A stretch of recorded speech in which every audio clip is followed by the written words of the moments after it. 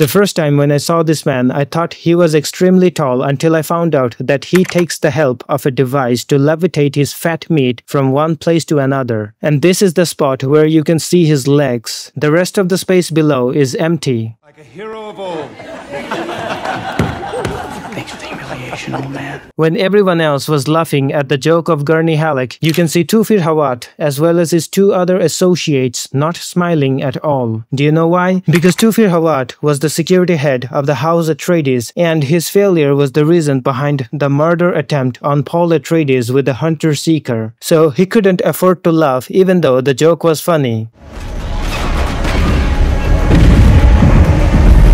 Look at these. These are spice miners, old technology. And then these are also spice miners, new technology. Now the question is, why are the Atreides people using the old technology for mining spice when the new technology is also available? Well, Baron Harkonnen took away all the advanced equipments from Arrakis during their leave so that they could reduce the expenses of the damage in their upcoming attack. That's why you can find literally no advanced machinery left in Arrakis. It's a paracompass. The moons here have a magnetic field, so it takes a clever piece of clockwork to sort it out. The Fremen people have a lot of advanced technologies including clockwork compass, sand compactors, steel suits, and a lot of other gadgets. So are we never gonna get to see their science lab? I won't be surprised if these people had been working on developing advanced weapons to tackle the Emperor. Crew of 21. Our ships can take 6 each, and still 3 short. Look at the mouthpiece of Leto Atreides. He has 2 big mouth speakers, whereas the other passengers have just 1 small mouthpiece. It makes sense because he is the pilot over here, and he has to keep a constant interaction with the other pilots in the area. So, it was necessary to make sure that he has a very crisp and crystal voice. I wonder what kind of element was used by the film production manager to make the spice. Is there any way they used red chili or turmeric powder to make the spice? Or just a combination of both of them? May his passage cleanse the world and keep the world for his people. Can you imagine what the hell would have happened if Gurney Halleck by mistake lost his grip with the hand of Paul Atreides? Paul would definitely become a menu in the lunchbox of the sandworm.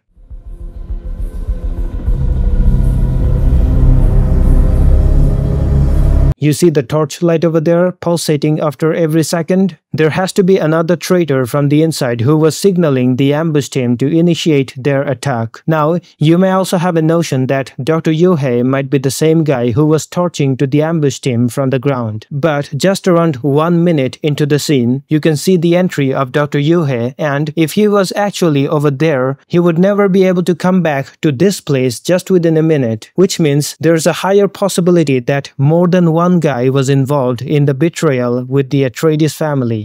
I'm going to replace your back tooth if you bite down hard. Dr. Yuhei replaced the peg tooth of Leto Atreides with another tooth which is poisonous. If he bites the tooth hard enough, it will break and the poison will kill everyone around him as well as himself. But look at the needles in this tooth. Can you imagine the level of pain this guy felt inside when he bit the tooth real hard? Just multiply the pain of your wisdom tooth by 10 and then you can imagine.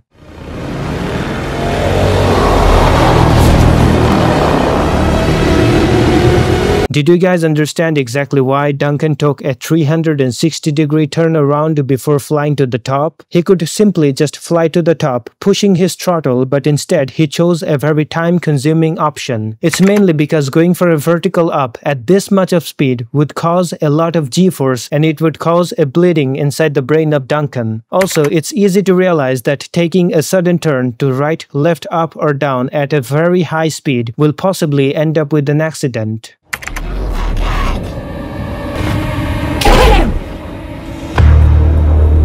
Why did Paul and Jessica use the voice on this guy but not that guy? It's because that guy with the scar is actually deaf. He cannot hear anything, and Jessica knew that thing from the very beginning and said that to her son through a secret gesture language which you cannot understand without watching the movie with subtitles.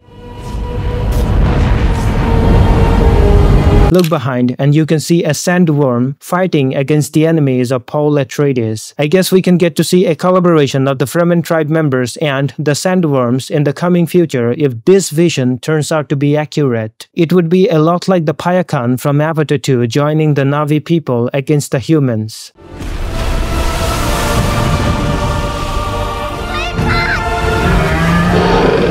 I definitely want to see that shit happening.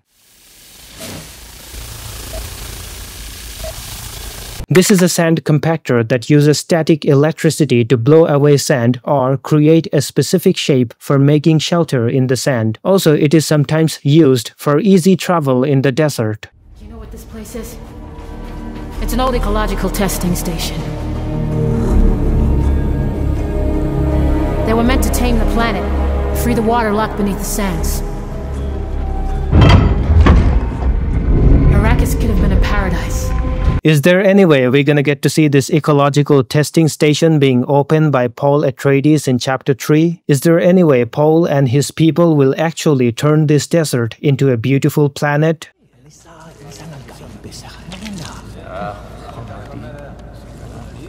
Why the hell on earth are these people spitting on the tip of that device? And what the hell is that? Some kind of medicine? Are they going to start licking that thing? Jesus Christ. I'm not quite sure if I'm right or wrong, but I guess this device is used for recycling and reusing spit and all other kinds of moisture. Or maybe not. Why is everyone in the Gedi Prime planet so bald and pale? These are the two reasons behind that. Gedi Prime has a dark sun, meaning these people are deprived of vitamin D. And then, this planet is an industrial area with a lot of toxicity in the environment. Because of these two reasons, their skin have turned pale and they have a consistent hair loss.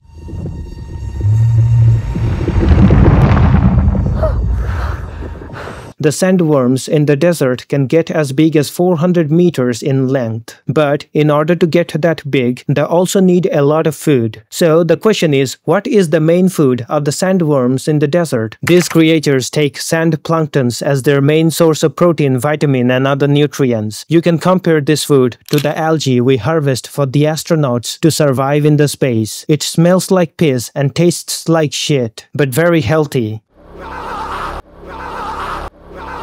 My elder brother had a habit of screaming at me in the exact same way after discovering that I have finished the last piece of the pastry cake he saved for himself inside the secret compartment of the fridge. This guy was riding on the back of the sandworm as if it was a free fucking taxi. Now, that's not a problem, but the question is exactly how do these people get off that thing? Do the sandworms stop for a while for the rider to get off? I guess the director of this movie will need 3 more years to find out a good answer to this question. You have a wonderful Kixie cousin.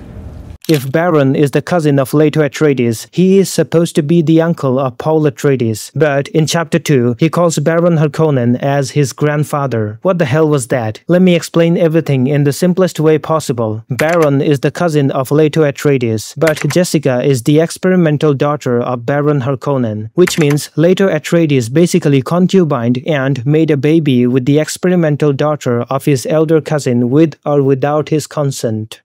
I should have married you.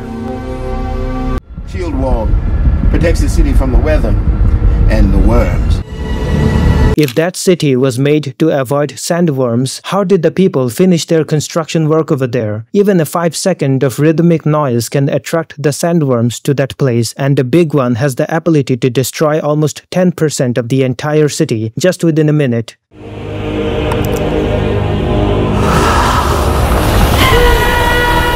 Is Paul never going to find out the dead body of his father as well as Duncan? Is Tufir Hawat still alive or is he dead? I hope there's an answer to all of these questions in Chapter 3.